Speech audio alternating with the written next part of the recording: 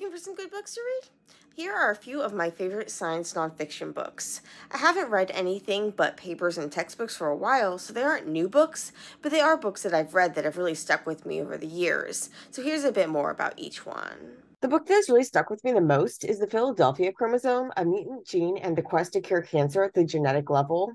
It's written by Jessica Wapner and published in 2013, and it tells the story of the development of Gleevec, which is a drug that's used to treat various cancers, including chronic myeloid leukemia or CML. And how it works is it basically inhibits this rogue kinase. And so this rogue kinase comes about, this protein that's kind of overactive, it comes about because parts of it and parts of another protein got merged together when these chromosomes kind of like swap position and merged. And this chromosomal merging in this weird way, it produced this weird looking chromosome that was able to be detected with methods before we had the molecular methods to actually identify the genes. They could see that something was going on with this chromosome. And so this weird chromosome was discovered in Philadelphia, and that's the name of the book. But the consequences, it forms this mutant kinase, and the kinase, it adds phosphate groups, which are it's kind of like serving as a signaling molecule. And when you have this rogue form, it's sending a lot of this signal telling these cells to grow and divide. And so this is then going to cause cancer. And Gleevec works by inhibiting that rogue kinase. And the development of it was really, really fascinating. And so it kind of highlights the work of Brian Drucker, who had to really press for this companies to invest in this treatment and things like this. It was kind of a new concept for cancer treatment, a sort of molecularly targeted treatment, as opposed to just like broad chemotherapy, which tries to kill the cancer cells, but does so by just killing all cells. And because there's more cancer cells dividing, because the cancer cells are dividing so rapidly, they're going to be more impacted by those general chemotherapeutics, but so are your normal cells. And so by targeting molecules more specifically, the hope is that then you could have less off-target effects and you can really target the cause of the cancer. Unfortunately, people develop mutations. So there's actually like second generation and even like third generation, I think, versions of Gleevec, but it's actually been quite a game changer for a number of cancers. And so this book tells the story of its development, and it's really, really interesting. Another book that's really, really interesting is For the Love of Enzymes. Very different kind of book, but it's still a science book. This one was by Arthur Kornberg, published in 1989. And if the name sounds familiar, he won the Nobel Prize for discovering DNA polymerase. And this book was actually given to me by Dr. Alexander Newton, president of the IUBMB. And because it's one of her favorite books, and I can definitely tell why. It's a really great book. It's the firsthand account of pioneering enzymology. So basically, going from thinking about proteins as kind of these blobs to thinking of them as these intricate machines. And it takes this like historical perspective, as well as kind of chronicling his work over decades, just that led up to that discovery of DNA polymerase, and then after some things with that as well. It shows how science progresses in like fits and starts and over years. So although he won the Nobel Prize, it took a lot of work, a lot of hurdles and things like this that he had to overcome in his research, some of which he did with the help of like his wife, Sylvie Kornberg, I have a post on her, but yeah, so that's how I learned about her. There's some really interesting things in this book, some stories. They also show various chemical mechanisms, but in a simple way, so you don't have to know a bunch of chemistry to be able to appreciate it. It's really, really interesting, and it goes through some classic enzymology experiments and purifications and things. All of this work being done to purify this DNA copier out of cells without having the like tags and things that we use these days to make things really interesting. So really interesting book. To make things really easy, so a really interesting book. Going back to like drug discovery, The Billion-Dollar Molecule, One Company's Quest for the Perfect Drug by Barry Worth, published in 1995. So this book was actually a copy of it was given to me by my graduate school advisors whose lab I was in. So Dr. Lemore Joshua Tor, she lent me her copy early in grad school and I really loved it. It tells the story of early research by the pharmaceutical company Vertex to develop drugs to treat cystic fibrosis and other diseases. And so this was in the early days of Vertex. And it kind of gives some insight into startups, at least in 1995. And of more interest to me and of my professor of Lemore, which is why she lent it to me, was because it goes into how they use like structural biology and rational design to design these drugs.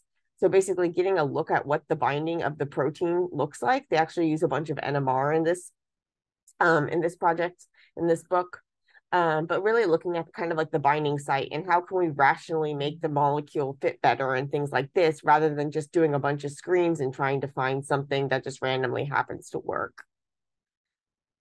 Madness in Memory, The Discovery of Prions, a New Biological Principle of Disease by Sandy Persner in 2014. This tells the story of how he discovered prions, which are basically these misfolded proteins that can then serve as templates to make other proteins misfold. And this can allow like a protein to actually be infectious. And so this was this really groundbreaking concept, really contentious at the time, still debated even after like he won the Nobel Prize. But this book tells of his discovery of it. So we're talking about prions. These are things like the cause of mad cow disease, as well as there's other like non-infectious prions as well. And so this is basically the story of the discovery, and it's really interesting. Another book that's really good. This one's a little harder in terms of emotionally harder, not scientifically. But Mapping Fate, a memoir of family risk and genetic research by Alex Wexler in 1995. I actually did some research on Huntington's disease in undergrad one summer. I did a research experience in Steve Finkbeiner's lab at the Gladstone Institute in UCSF with a grant from the Huntington's Disease Society of America. And this book tells a story of this family that's affected by Huntington's disease, which is this terrible neurodegenerative disease. And it's autosomal dominant. So basically, if your parent has it, you have a 50-50 chance of carrying that gene and developing this Huntington's disease, which is going to be fatal. And so basically, there's this family, and the mother had Huntington's disease. And then she had two daughters, and her daughters didn't know if they had this gene or not. So Nancy and Alice are the daughters. Nancy studied she became a geneticist, and she and their father, Milton, actually worked to develop like this Huntington's disease foundation to fund research into Huntington's disease, and worked a lot on the Huntington's disease research. And Alice became a historian, and she writes this book telling the story of their family and of how they were grappling with the consequences and the implications of potentially carrying this gene. But it also goes into the research that was going on to find the cause of Huntington's disease, which turns out to be this expanded region of the DNA, where it kind of there's this repeated letter, one of the amino acids in this protein Huntington, it gets inserted a lot of times. And so you get this mutant protein that causes all sorts of problems. And so the family was deeply involved in finding the genetic cause for the disease and then funding research that would actually help potentially develop cures.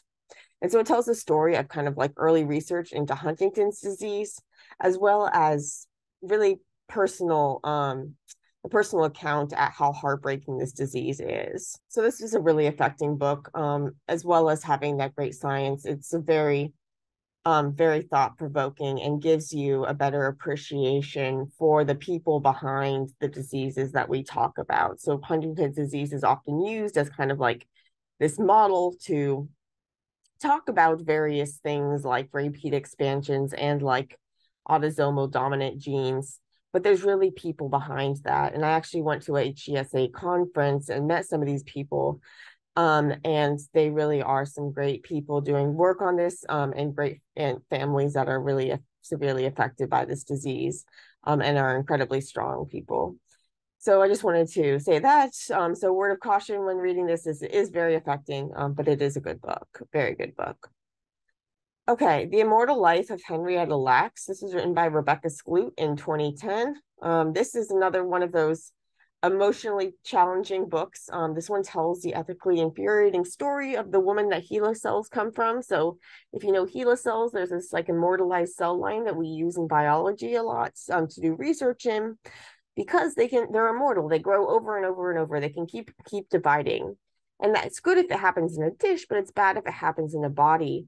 And so this woman, Henrietta Lacks, had this tumor that these cells were taken from, and these in the body, they were causing this cancer because they were dividing lots of times.